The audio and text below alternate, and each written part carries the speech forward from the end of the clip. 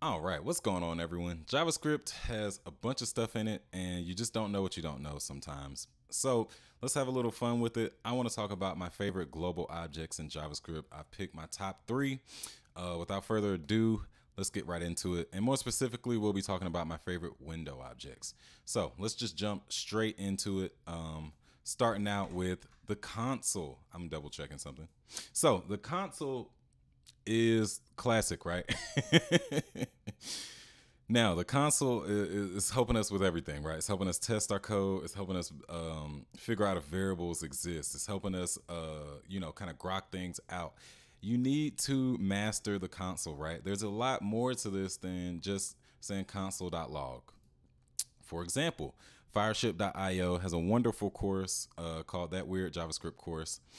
And they have an awesome video that teaches you basically a couple of different tricks with the console that may not make as much sense if you're just working on your own little solo projects, but would definitely come in handy at work and would definitely come in handy on any projects where you're collaborating and you just need, you might already have a lot of things going on in the console, and you just want to basically kind of clean up the things that you can see.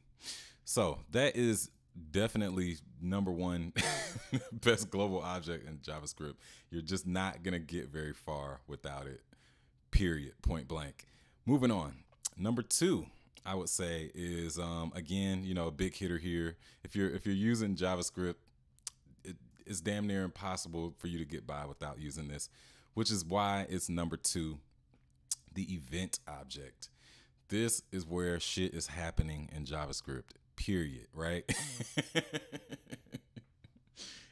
You have to learn how events work. You have to learn, about bubbling, all of these different things, because this actually becomes a very critical part of your developer journey when you start getting past just making like basic websites with HTML, CSS, and JavaScript. When you start working with frameworks, libraries, well, I feel like React's a framework, for example, but they call themselves a UI library.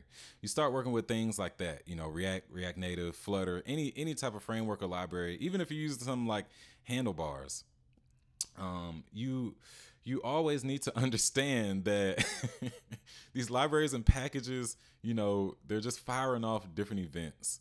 For example, if you're using Bootstrap and you write in a class to use like some animation or something, it's probably just firing off events. So this is how you start to learn how to debug code, for example, is basically learn how to use dev tools to debug events that are happening. So I would recommend, sadly, womp womp womp. Sadly, I'm recommending that y'all read Mozilla's Introduction to Events.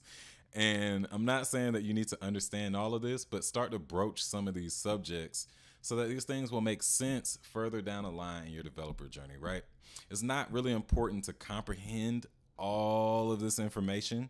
What's important is to just come in contact with it, expose yourself to it, because in the months and years down the line, this stuff will start to resonate with you, and you'll basically have a point that you can jump back in. So, that's what this is all about at the end of the day. It's about, research. You always want to have a starting point. And when you just kind of introduce yourself to these things slowly over time, you'll always have a starting point to come back and start learning more things. Now, this last pick was tough.